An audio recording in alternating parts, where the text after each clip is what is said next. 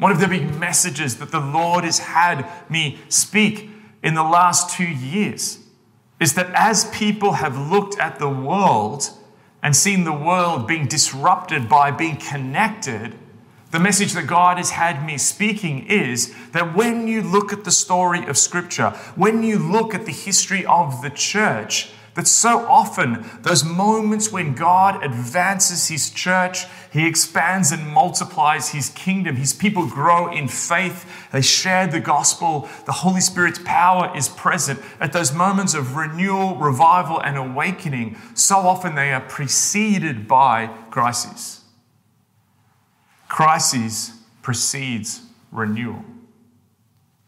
And so Israel at this point in time found themselves on the border coming into this new promised land of flourishing and honey and valleys and hills and pomegranates and copper and human flourishing under the lordship of God. But also this was an invitation into a deeper walk, a renewal, a revival of humans' relationship with God.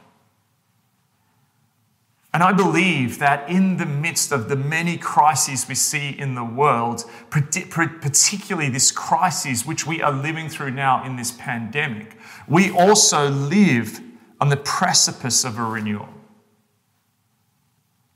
That when people around us are fearing about what is happening in the world, that those moments when it seems darkest, that's actually often the moment before dawn breaks.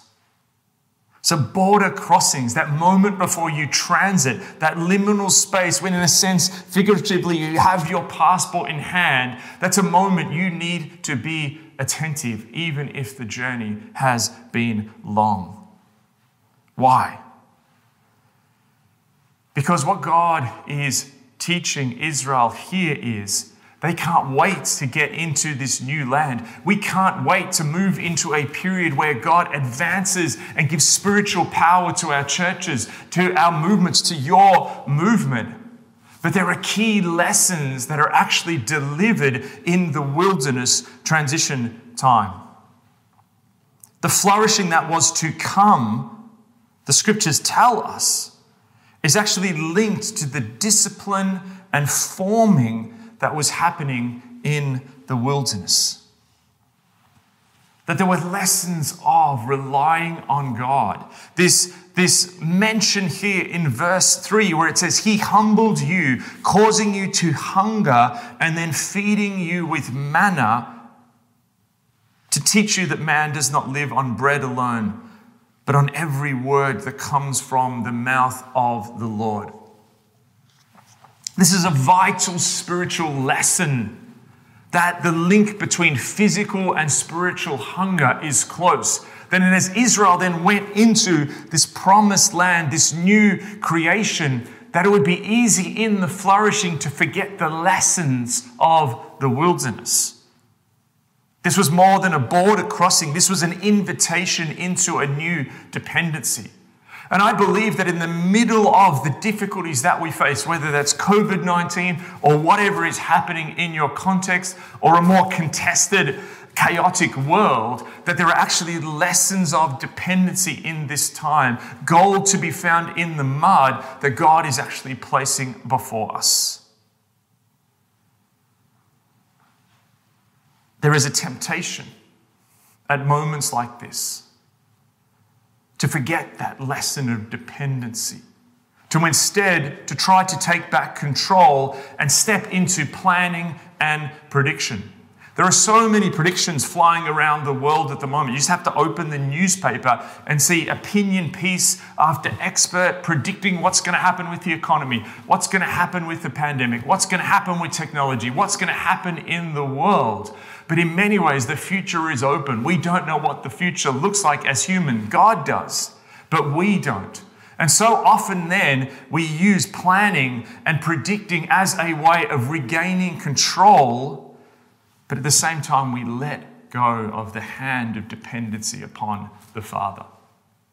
And I think there's a lesson in the chaotic environment of the 21st century of a more connected, chaotic global culture that actually what it's teaching us is, no, we can't plan. But in the lack of planning that we're able to do, because the future is so fluid, there is a gospel invitation to live in a new dependent way, which is the lesson of the wilderness. The first thing we need to remember when we look forward, and it's really hard to see a plan, is that we don't need a plan because we actually have a person, the person of Jesus. Israel was being reminded in Deuteronomy 8 that all through the wilderness things had gone well when the people, like children dependent upon their father, simply moved when the presence of God went ahead of them. They camped when the presence of God stopped, and they moved when the presence of God went ahead of them. We may not have a plan, but we have a person. And in a chaotic 21st century, we are being invited closer to Him.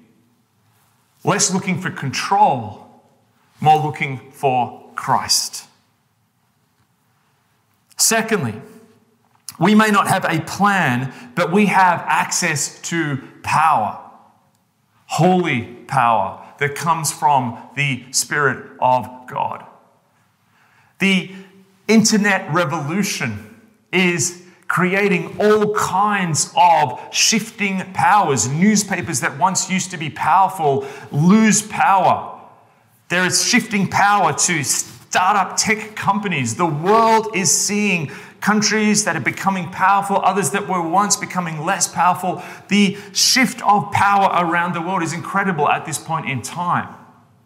But in the midst of that, as people feel a loss of power, which is so much of the frustration in the world at this point in time, we must remember that as believers, there's a different kind of power to reconnect with in this time. The power that comes from staying close to the presence of God. Watchman Nee said that an awareness of the presence of God comes when we first realize that we are actually His possession. I believe that believers can flourish in the chaotic context of the 21st century when we realize that we are not our own. That we actually give up pretenses to earthly power and instead we stay in the presence of the Father, realizing we're His. And when we do that, we connect ourselves to the only inextinguishable power source in the world, which is the Holy Spirit's power. And Israel in Deuteronomy 8 was being reminded who was the source of power. And when we have success, we're so tempted to rely on our own power. As it says in verse 17, you may say to yourself, my power and the strength of my hands have produced this wealth for me. Well, at the moment when we can't predict the future or we don't know where things are going to go, it is so much easier to not fall into that temptation because we are powerless at this point in time.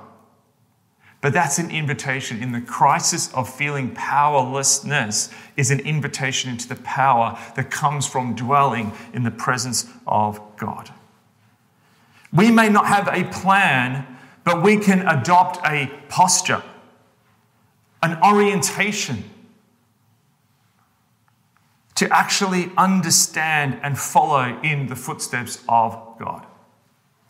The American strategist, John Boyd, discovered a whole new context when he became one of the first fighter pilots to fight in jet fighters.